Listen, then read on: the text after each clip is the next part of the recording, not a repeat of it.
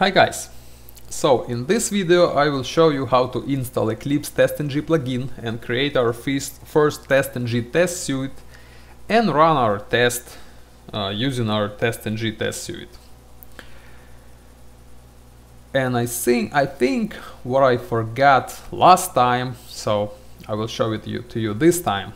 We can also run this test not from Eclipse but from command prompt.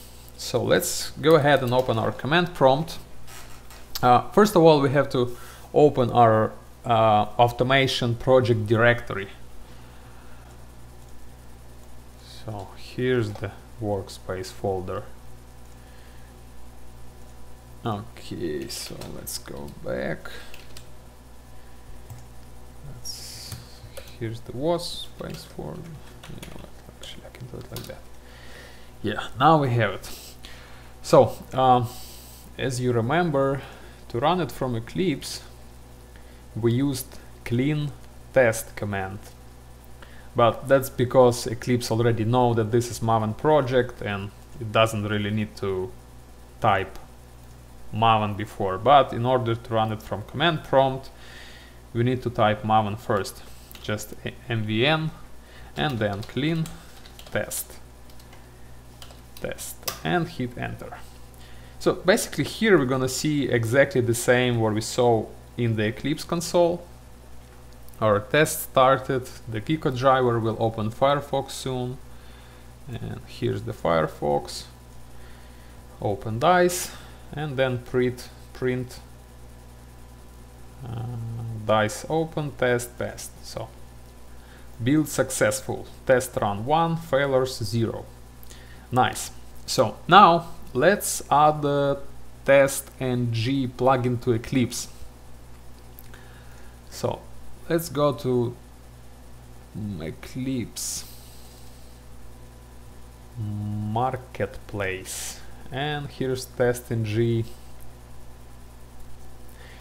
plugin that we need to use. So what did it say? Drag to your running Eclipse workplace. Awesome. Let's just drag and drop it here. No, that's not what we need. It doesn't work like that. Let's drop it here. Yeah, now that's how it works. So let's select TestNG for Eclipse and install the plugin. Confirm. So this we don't need anymore. I accept all agreements and stuff. Finish. And Eclipse needs to be restarted. Okay, let's restart Eclipse.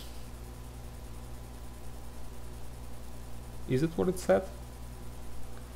Or I just imagined it's supposed to say that?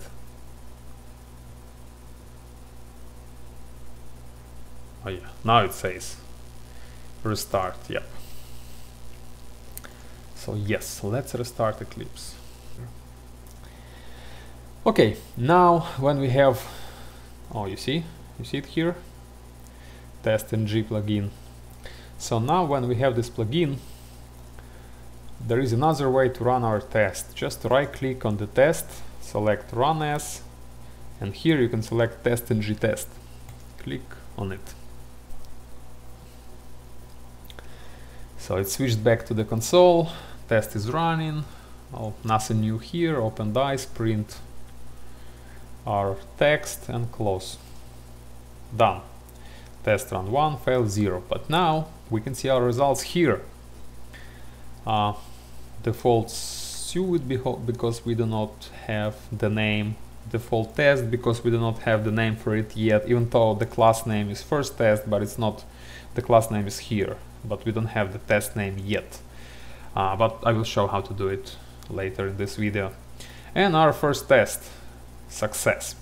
Now let's intentionally break our test. Let's remove this part. Save and run again, so you can see how it's gonna look like when the test is failed.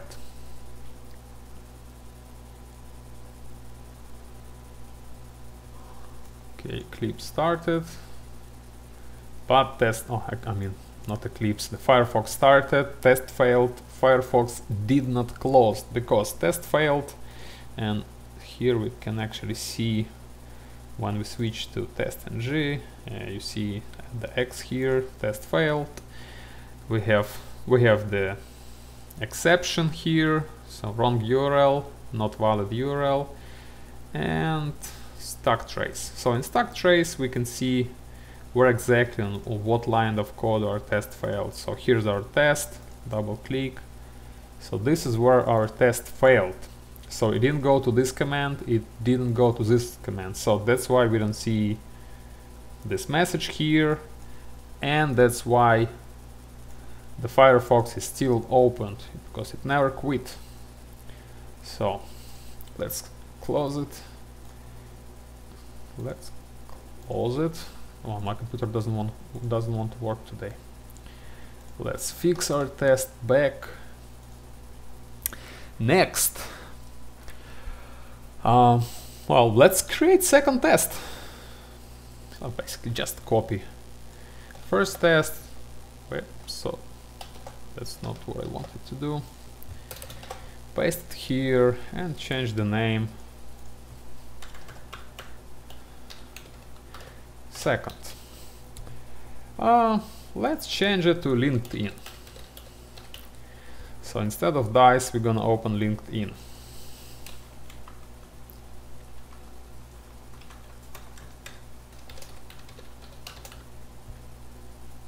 LinkedIn. Let's save and let's run our test.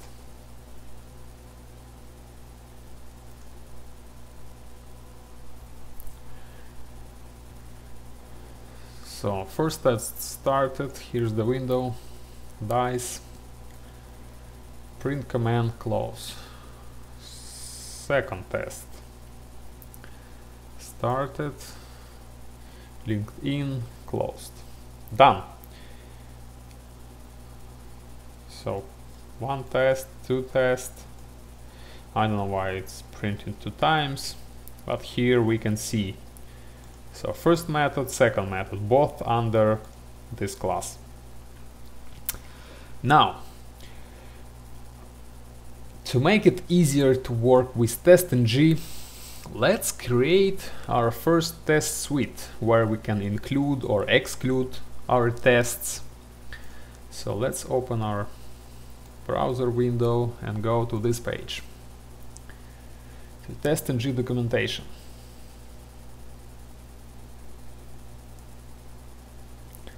So what we need to do, we need to create TestNG XML file, and we're gonna do it under source test resources. So right click, new file, testng.xml, finish. And now go back to that TestNG documentation page and copy whatever you see here. Paste it here, make it look nicer. So let's call, oh, first suite. And they have 2 tests here already. We will not separate our test. Let's just create one test. Let's call it first test. Let's provide our class. Where's our class located? com-dice first test. So instead of no package test, let's type the package dot and name of our class. First test. And save. And let's run. Now instead of right clicking on our test, let's run click on TestNG XML. Run as. Oops, something is wrong. com-dice first test. Where's test? Yep, I see the error. Test. Yeah, my mouse and my keyboard doesn't want to work today. you see I typed test, but it didn't register last key. So again, run as test suite. Oh, basically it's not different from run it from here this time in this specific example, but I will show you why it's better to use test suite. So first test finished, second test finished. Now we can actually exclude, and if you go to this page of TestNG documentation, there are lots of interesting stuff here. But right now we're gonna exclude, so test methods. You see here include, and somewhere there should be exclude also. I don't see it here, but yeah, here. Methods. Let's copy this from here, or you can just type it in. So under class, let's paste it here. Classes, classes. Okay, let's make it nicer. Class. Well, we can include, we can exclude, but since we have only two tests, let's just, well, whatever. Let's exclude one. It doesn't really matter. We can put include and put here the test name of the one we want to run, or if we want to exclude, we can copy and paste the name. So like second test method, just paste it here, and it should not run it right now. So when we run TestNG, run test suite, now it should run just dice. Second one is excluded. And we can do bunch of stuff here in TestNG. Yeah, here it is. Done. Total test run 1, failed 0. But now, if we're gonna run our configuration without using Maven, without using TestNG plugin, it's gonna run both tests. It doesn't know that we need to run TestNG, it's just gonna run this. Oh, it does. How do you know it? Did it create here already? Huh.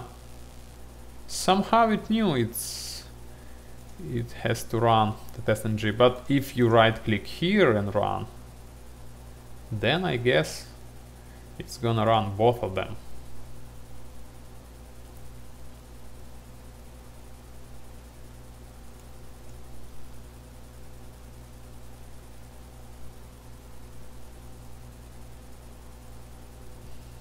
Yeah, you see, when we run in this file, so somehow it's new, probably because I don't really know why. I don't really know how it knew that it has to run TestNG XML, but well, whatever. If I run it from here, it's also gonna run both tests, because it doesn't know that we have to run TestNG XML. I guess it doesn't know. Let's see. Oh, it's gonna start on second window. Where is it? Why so slow? Yeah, here's our dice test. Oh, it was already linked in. So yeah, when we run the same command from the command line, it executed two tests because it doesn't know that it has to run TestNG. So what we need to do, let's go to our TestNG XML, let's go to our POM XML file, and here in Maven Surefire plugin, we need to add this piece of code. Let me give it to you. Yeah, my mouse doesn't want to listen to me. I don't know what's going on. So after version, just paste this. So configuration, suite XML file, and then path to our TestNG XML file. So now when we save, well, probably let's update Aman project also.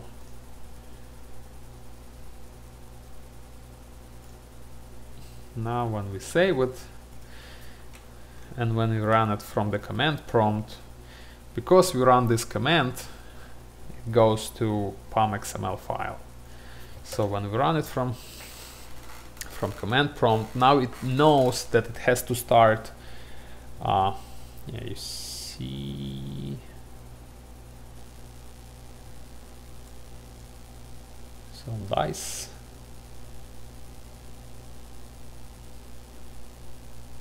And that's it. Yeah, now it knows that it has to run TestNG XML file. So only one test is executed.